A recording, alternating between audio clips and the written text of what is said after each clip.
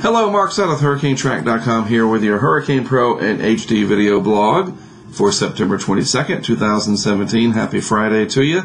Before we head into the weekend, let's take a look at what's happening here with Jose, which is right here, and Maria, which is down here. And then over here off the corner is Lee, believe it or not, making a comeback, a special return appearance briefly. Lee is not going to amount to anything to speak of, and it'll be out over the open water, but it's interesting that it has come and gone, now it's back again. This is the leftover circulation of Jose. Now just basically low clouds, a few mid-level clouds, just a little bit of thunderstorm activity trying to develop there, and it'll just kind of dwindle away. And the faster it does so will influence what happens here with Maria as it comes up and tries to at least maybe approach the Outer Banks of North Carolina up here, possibly. That's still several days away, so we have a lot to watch between now and then. We can look at Maria from a different satellite perspective here, and you can see it's trying to develop a little bit more organized convection around the eye. Some southwesterly shear hitting it, though, and that's keeping it from really boosting itself for the time being. Category 3 now, it won't surprise me if at some point over the next 24 to 48 hours it becomes a Category 4 again. But then it should weaken after that as upper level winds will be stronger and the water temperatures up here will be a little bit cooler because of Jose. And just the overall atmosphere not quite as supportive, fortunately, as what we saw here over the Caribbean, where it was a lethal, unbelievable Category 5, the second one, of course, following Irma just several days prior. So here's the 5 o'clock advisory package forecast track for Maria. Kind of wiggles and wobbles its way up here. I suspect overall that this whole thing will sort of shift to the west, especially at days 3, 4, and 5. And I think the cone of uncertainty will come in a little bit farther to the west over time. The models are indicating that slowly but surely. Now, they can certainly also maybe trend more to the east with time if there is less ridging out here over the Atlantic and it fails to connect over the top, so to speak.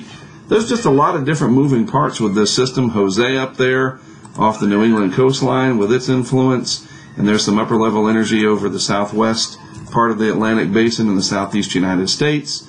All kinds of different moving parts here that have to come together, and we're trying to figure it out with model guidance, and sometimes that's hard to do. The European, the Euro from the 12Z run today, this is hour number 96, 4 days out, and you can see where Maria is right here, and the ridge of high pressure trying to build back over the top, but just not very strong. I mean, if this reconnects like this, then Maria is going to come up and turn back closer to the North Carolina coast, and that's kind of what we're not looking for in terms of, we hope it happens, but that's what we're looking to see if it happens, that would steer it more towards the north and west, okay? So that's the idea, is to sort of see how this evolves over time. If we compare the 96-hour forecast from the Euro to that of the GFS, they're pretty similar to each other, as you can see there. But that at day 5 here, this is the Euro, so there's day 4 Euro, day 5 Euro. Now let's look at day 5 GFS, and you can see it is, a pretty good jog off to the northwest of where the Euro has it, closer to the North Carolina Outer Banks. And any further adjustments, even another degree or two over the next 5 days of longitude, and remember those are the north-south lines on the map. This isn't exactly where they are, but I'm just saying if this were to be over just a little bit more and it's still moving northwest or even northward at that time, it's possible that we could get hurricane conditions on the North Carolina Outer Banks and maybe even the Virginia Capes. Okay, so it's not completely out of the realm of possibility, and it's even mentioned in the forecast discussion that we could see some impacts for the United States, and that is mentioned right here in the key point number 3, or key messages as they call it. Maria will move between the east coast of the United States and Bermuda by the middle of next week, but it is too soon to determine what, if any, direct impacts there might be in these areas. So it's not a done deal, so to speak, that Maria will not impact the east coast of the U.S. in some form or fashion. And it's even mentioned here in the discussion about the track, that the new track models, this is from earlier today, shifted significantly westward on this cycle.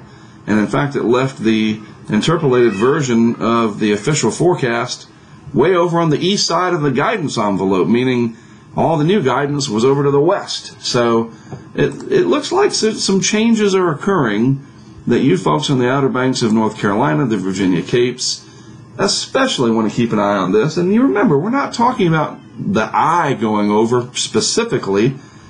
You know, it could be 40 miles offshore, and you could get some hurricane force winds, some surge, some overwash, heavy rain, you know, direct impacts. That's what we're talking about here. And, you know, if it makes landfall, well, it could do that too. Small chance, but with it being still 5 days away minimum, we really have to keep watching this. All right?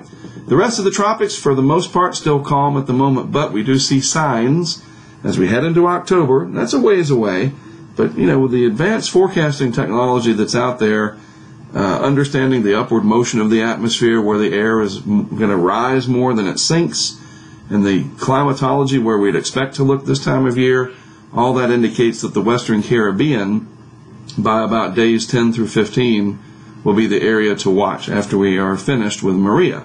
But Maria still has several days left on the maps, and we want to make sure we stay focused on that. All right, that's all I've got for this evening. Again, I am Mark Sudduth for HurricaneTrack.com, and of course for Hurricane Pro in HD. You guys have a great rest of your Friday. I'll have more coverage for you throughout the weekend.